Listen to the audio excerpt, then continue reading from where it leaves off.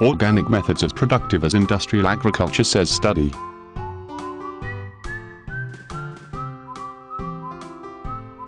A new study released this week by Berkeley University has good news for health-conscious Americans.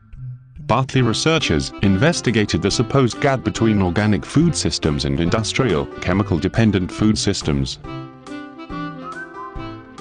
The study showed that the previously held assumptions of this gap were much greater than is the case. In some instances, the two types of food production produce the same per-acre yields.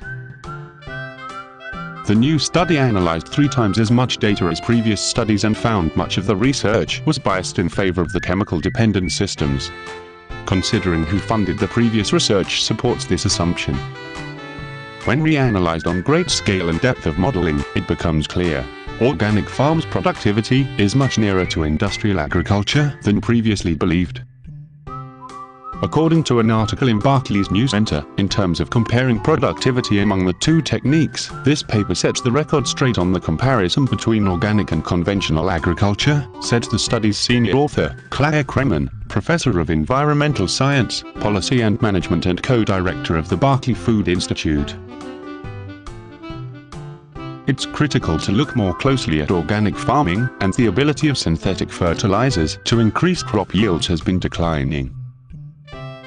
The study, conducted by Lawrence E. Penizo, Livon K. Gunagel, Kevi C. Mace, Jenny Palomino, Perry D. Valpine and Claire Kremen, found previous work was often biased in favor of chemical-based agriculture, which has led to lowered expectations for organic produce.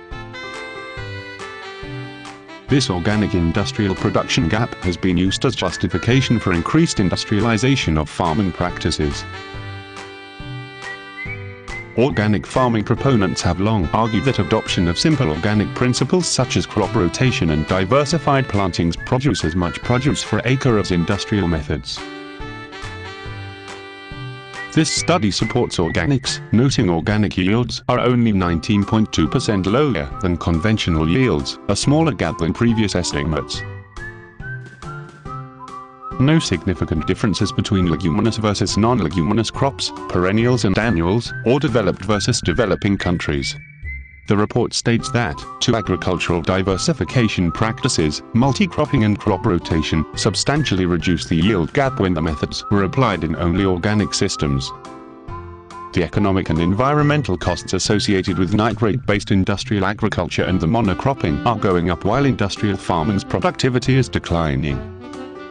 This further reduces the apparent gap between the natural and industrial system. Our current food system causes many environmental problems, trading long-term damage for short-term production. Effects include loss of habitat and biodiversity, soil erosion and degradation, pesticide effects, greenhouse gases and more. We must grow food in a manner that protects, uses and regenerates ecosystem services, rather than replacing them. This sounds very much like the principles of permaculture and sustainable farming.